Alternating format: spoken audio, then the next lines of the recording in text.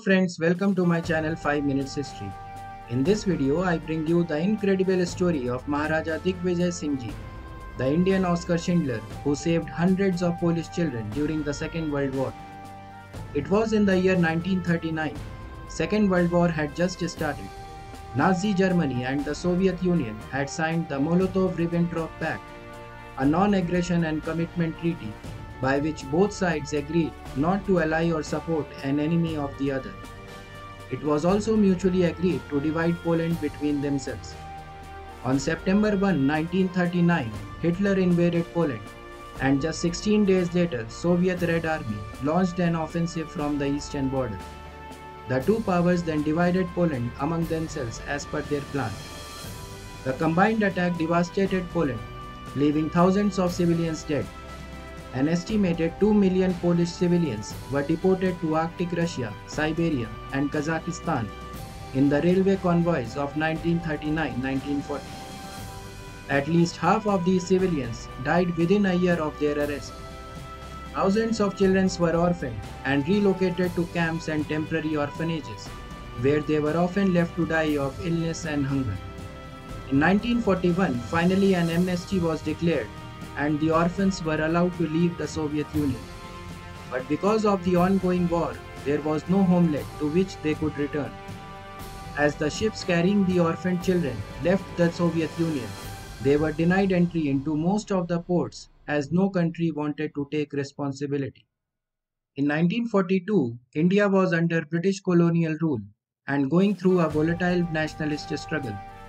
When one of the ships carrying Polish children entered the port of Bombay, the plight of the children reached the ears of Maharaja Digvijaysinghji Ranjit Singhji Jadeja, popularly known as Jam Sahib, the king of the princely state of Nawanagar in western India, who also served on the British Empire's Imperial War Cabinet. The British in India were not interested in taking the children, but the Maharaja intervened and offered to host the orphans in his own state and volunteered to provide them with a home. A camp for the children was then set up at Balachadi, a small seashore town in northwestern India, 25 kilometers from Maharaja's capital Jamnagar. In early 1942, the first group of 170 orphans travelled thousands of kilometers in trucks from Ashgabad, now in Turkmenistan, to Bombay, from where they went to Balachadi. The Maharaja greeted the newcomers with the following words: "You are no longer orphans. From now on, you are Navanagarians, and I am Bapu, father of all Navanagarians, so I am your father as well." The camp had more than 60 buildings, including a chapel, laundry rooms, a stage to hold Polish cultural programs, a community center to hold Saturday evening dances, and sports grounds. The children were provided with food, clothing, and medical care. A special library was set up with the Polish books so that they could keep in touch with their culture.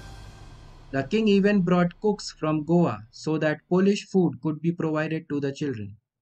The children spent their time playing football, volleyball, hockey, and even went camping. They were free to use Jam Sahib's gardens, squash courts, and pool. The Maharaja also converted his palace into a school so that education could be provided to the children. Between 1942 and 1946, about 1,000 Polish children found a home in India thanks to the Maharaja.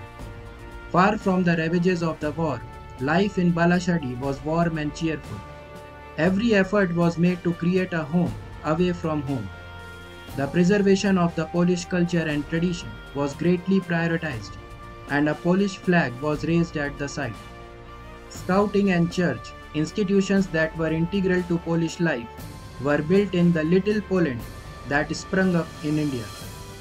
These children stayed for 4 years till 1946, and they were the best childhood years they ever had. When the war ended, the orphans had to return to Europe.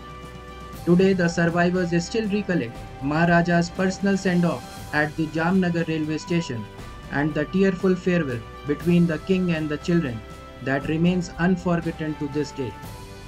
The generous Indian Maharaja is still remembered in Poland and is considered a Polish hero. He was posthumously awarded the Commander's Cross of the Order of Merit, one of the highest honors in Poland.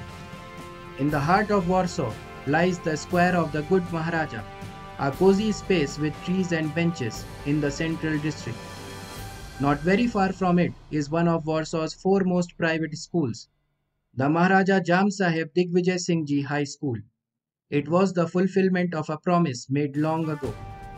General Sirkowski, Prime Minister of Polish government in exile, had once asked the Maharaja, "How can we thank you for your generosity?" Maharaja had replied, "You could name a school after me when Poland has become a free country again." Some people still argue that Maharaja had the resources to be generous, but one should never forget that he did all this at a time when the world was at war. India was in severe famine and drought, and the colonial British government was against his decision. It was one man's generosity that changed the destiny of 1,000 people.